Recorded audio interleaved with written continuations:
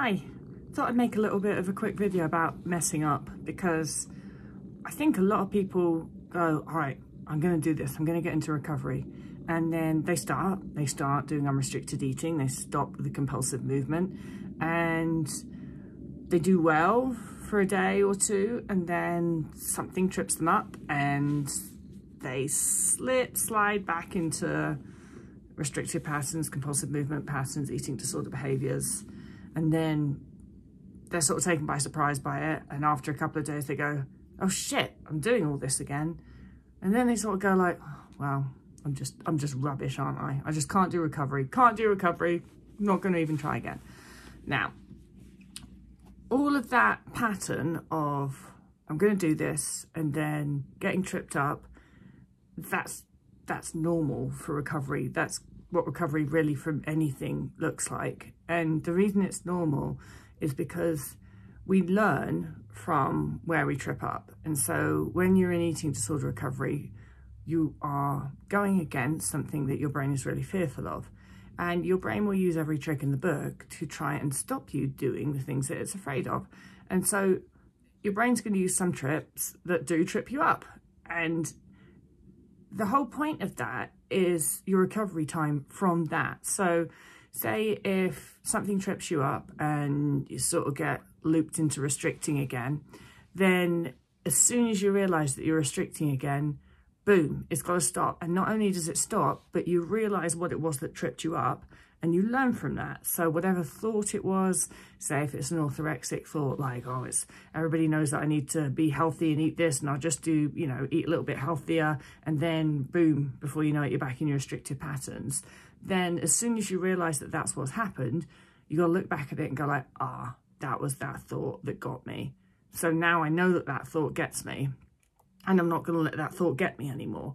And you sort of put that down, and then you'll go and you'll do well for a little while, and then another thought will get you and it'll slightly trip you up, and you pick yourself up and you dust yourself up and you go, well, fuck, I better just watch out for that one again. And you watch out for that thought and you don't let that thought trip you up. And that's sort of what recovery looks like. But when I'm talking about the recovery time from that, what I mean is how quickly you can realize that you've been tripped up, how quickly you can fix that, stop being tripped up, and move on and carry on with it. And you can get that recovery time down so that you're reacting so fast to you getting tripped up that it's almost like you didn't get tripped up.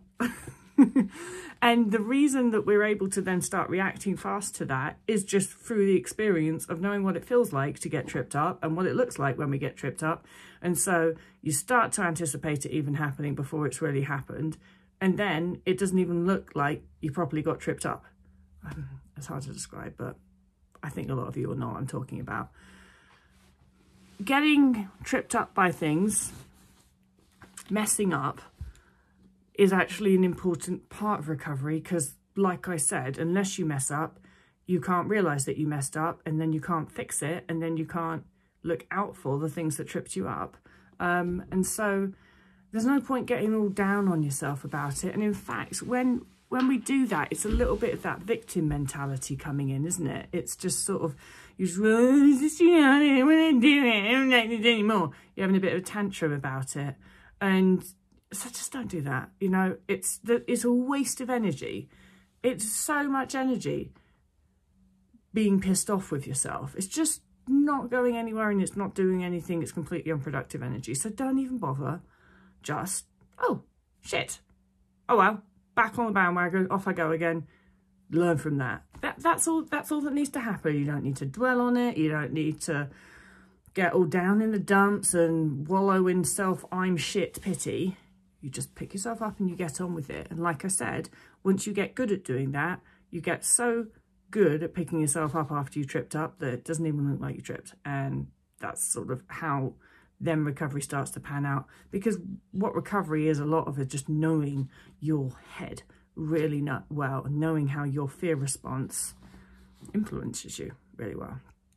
Anyway, I just thought I'd make a little bit of a video on that, because I've spoken to a lot of people recently that have been gung-ho in recovery, and they get off to a great start and they're all like, yes, I'm going to do this. And then something trips them up and then they're suddenly all like, oh, I can't do it. It's like, nah, you can. Off you go. Go on.